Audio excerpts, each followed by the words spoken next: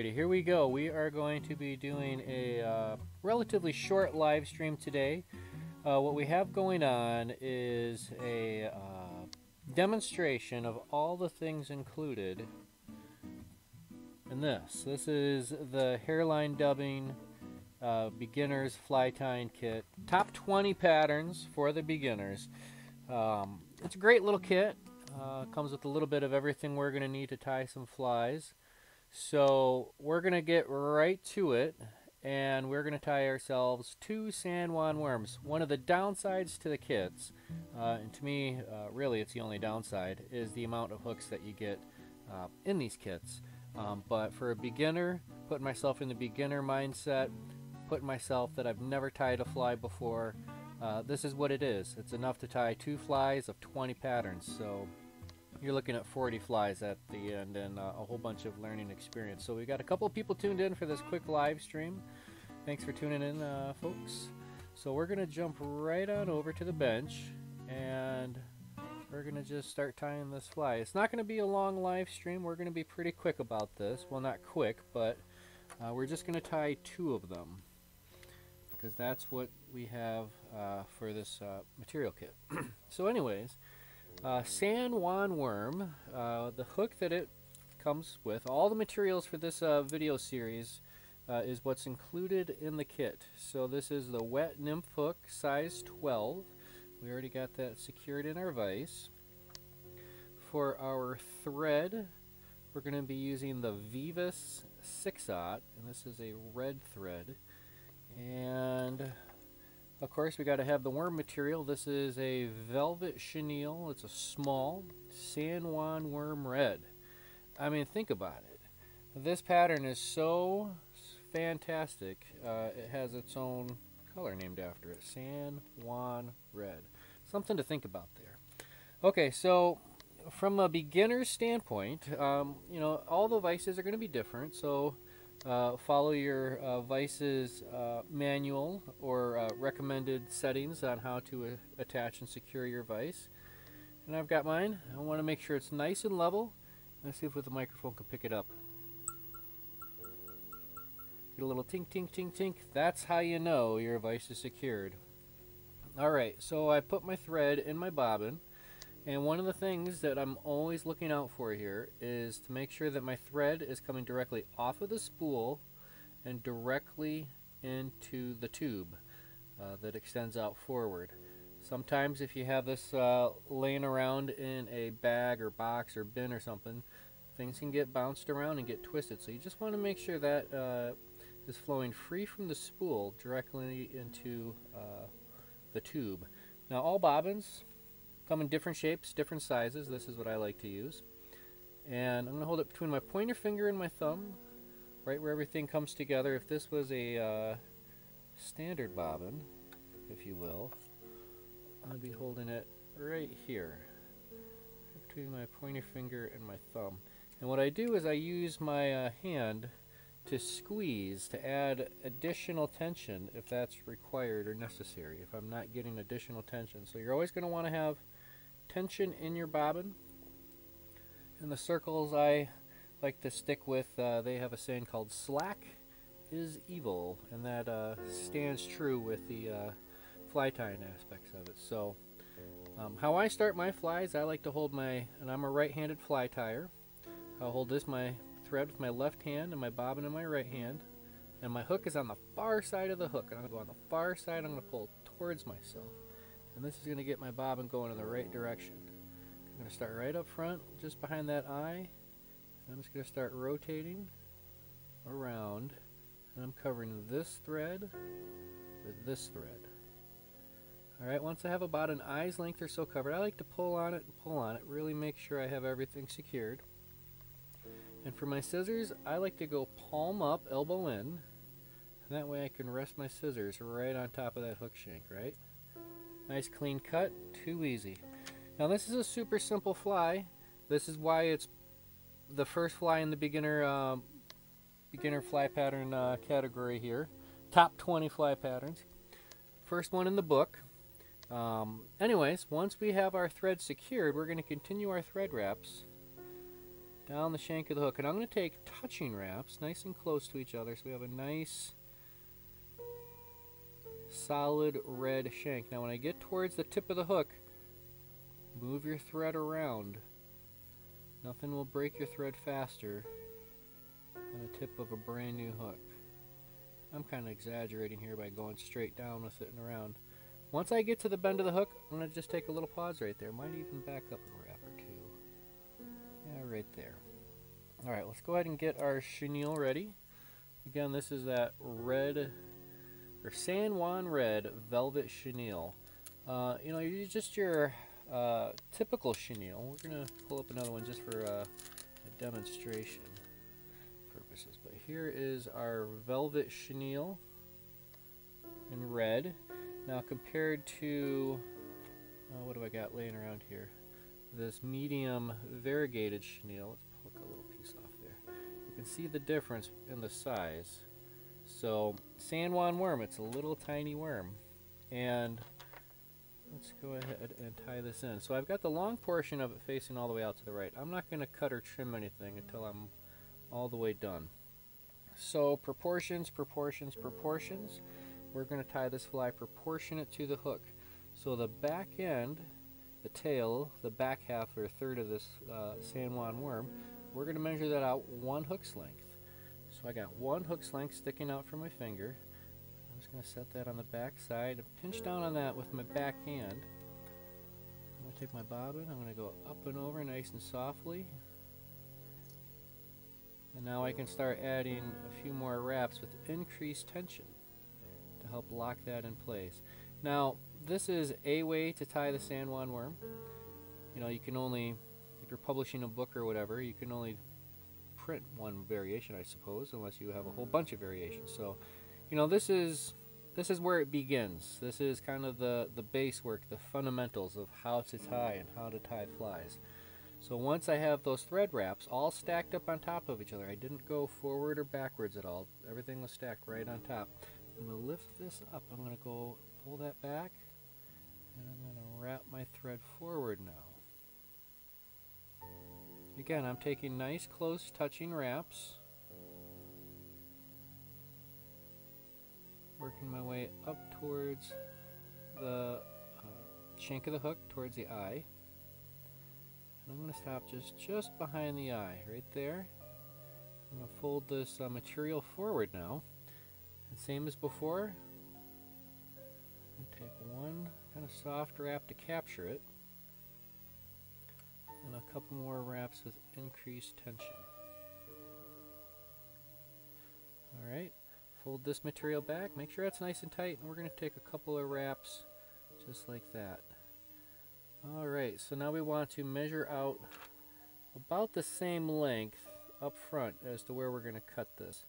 And if this was a 1 hook's length, you can just fold that back. We're going to trim that off right there. So now we got our San Juan worm ready to go. What we're going to do now is we're going to do our whip finish. There's multiple ways to finish off a fly, but I prefer the whip finish. I have what I refer to as the bottom speed bump and the top hook. I like to come up on the speed bump. I lay that hook down and I'm pulling my bobbin up and away from me. And as that rotates and becomes a triangle, I'll take my left hand, pull that down. Let's get the material out of the way. We'll take our tip of our triangle, and I like to go 1, 2, 3 full turns, and we'll draw that down and release the hook. Alright, another alternate method is if you go down and around that speed bump, but we still want to make that triangle. Get the material out of the way, and we'll do our whip finish right there. 2, 3. Bazinga. Alright, make sure that's nice and tight before we trim this off. Excellent. Okay, so the final step, it even mentions this in the book, the final step, use a lighter and carefully heat the ends of the chenille to taper them. Alright, so that means we're not going to come in and just blast this with heat. We're going to, or with the flame, we're using the heat. Use the heat, not the flame. Alright, we're going to get that going, and we're going to use the heat to give it just a little bit of a taper. Just like that. I don't want to go too much into that. Alright, same thing for this one. I'm going to spin my vise a little bit. Okay, we're going to use the heat. Just like so.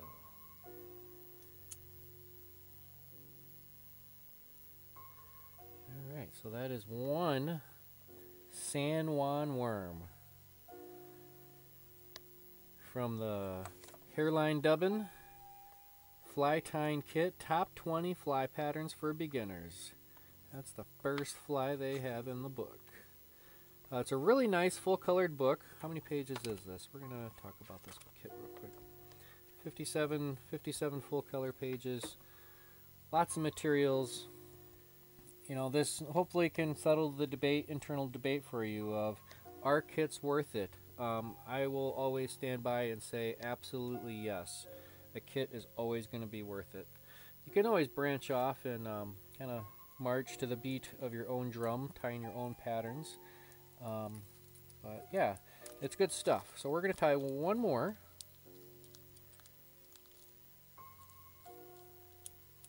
Just like that. Alright, so we're going to go ahead and remove this one and put it in our sample, our blank hook. So one of the things I'm actually thinking about doing is once I complete this whole book, I'll have 2 flies of every pattern. I'm going to put them in a box, and I might use them for a giveaway. In fact, I probably will use them for a giveaway, and it'll probably be for my special, just for my Project Healing Waters peoples. That's what this got all inspired. Let's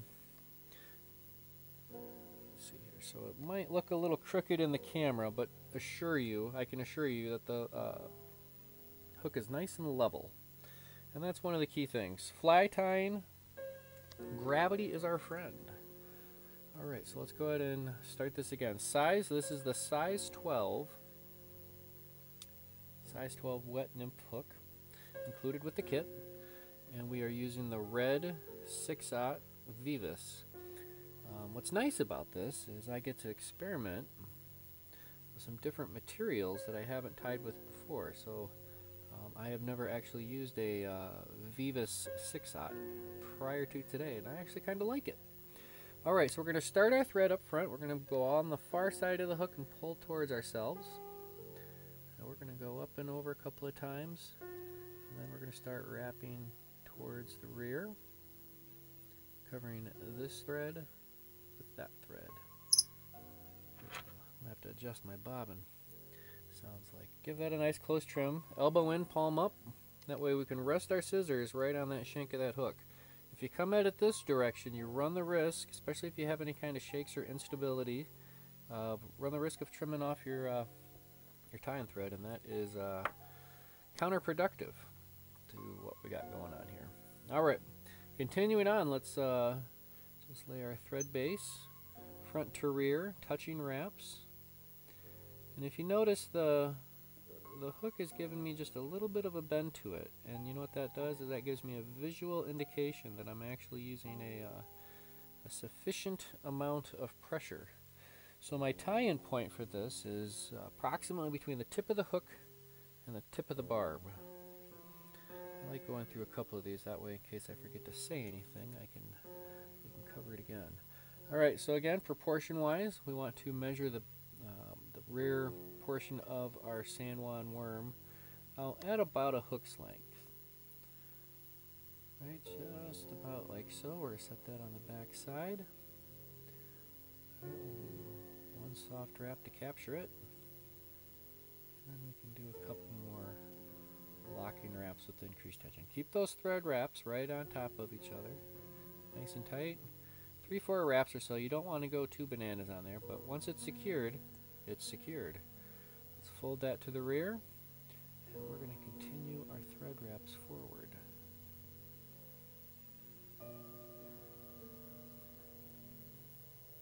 And think it's pretty neat.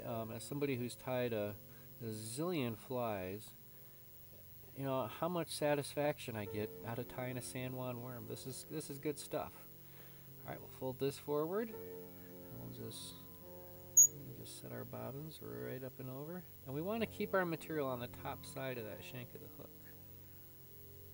A few wraps right there. We'll switch hands, and we'll take a couple of wraps directly in front. In fact, you know what I'm going to do on this one is I'm just going to use the weight of all this, fold it back, and I'm going to do my whip finish right here, right now. Sometimes you don't necessarily need to trim off your material before you finish your fly completely. Alright, let's do our whip finish. Up and around, make our little triangle. 1, 2, 3. And then I'm going to do that once more. I personally feel comfortable and confident with my first 3, but for illustration purposes, we'll do the 3 turns twice. Scissors, we'll get right underneath, nice and close, just like that. Alright, we want to measure this front portion out about a hook's length, so we can just fold that back. And just like that, our San Juan worm comes alive. Alright, so last but not least, we're going to apply some heat. Not the flame, but the heat. In fact, I'm going to stop right there. So I was using my blue lighter, my emergency backup, but I actually have a bona fide San Juan worm tool. This is from Men Provisions, a fly shop in Minneapolis, Minnesota, but there you go. It's a San Juan worm tool. Alright, let's go ahead and apply some heat here.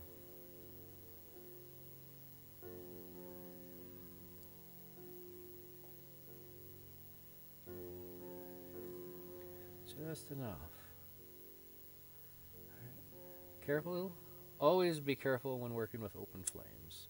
And